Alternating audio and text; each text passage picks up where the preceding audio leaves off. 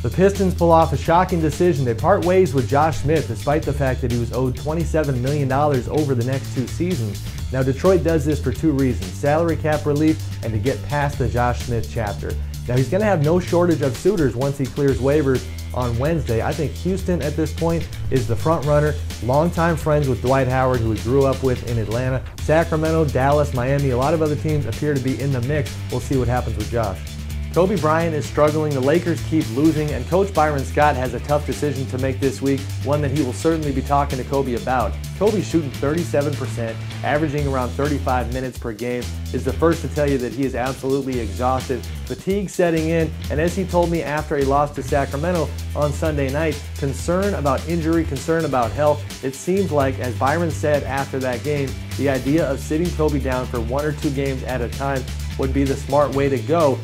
Now that Rajon Rondo is a member of the Dallas Mavericks, the question is, are they going to be as good on the court as it seemed like they could be on paper? It looks like it's a great fit, but with Monte Ellis in that backcourt, are they going to click? Chandler Parsons, Dirk Nowitzki, Tyson Chandler, all those guys, I guarantee you quite a few teams around the NBA are hoping against hope that it doesn't go well, hoping that maybe this summer when Rajon is a free agent, that he thinks twice about re-signing in Dallas. Now make no mistake, the Mavs are extremely confident that Rondo's going nowhere. The Lakers, among other teams, would love for that not to be the case.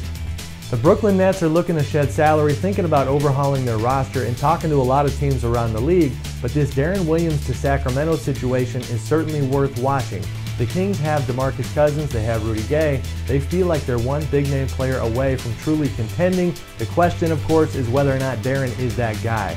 Now, he's owed $43 million over the next 2 seasons. He's 30 years old. We'll see what happens here, but ironically, if you're a Kings fan and you want this trade to happen, you should be hoping your team continues to lose games. I'm told that owner Vivek Ranadive is watching this group very closely before deciding whether or not he wants to take a risk like this. Reigning MVP Kevin Durant back on the shelf again, has a right ankle sprain, the same foot that he broke leading into training camp, same foot that kept him out most of the season. This injury news has got to get old for the Thunder. They were just finding their way, had won 7 games in a row since getting Kevin and Russell Westbrook back on the floor. Looked like the OKC of old. Now they've lost 2 out of 3 games. Not sure yet if Kevin will play on Tuesday against Portland. Big Western Conference showdown. Like always, they need Durant, they need Westbrook. We'll see what happens here.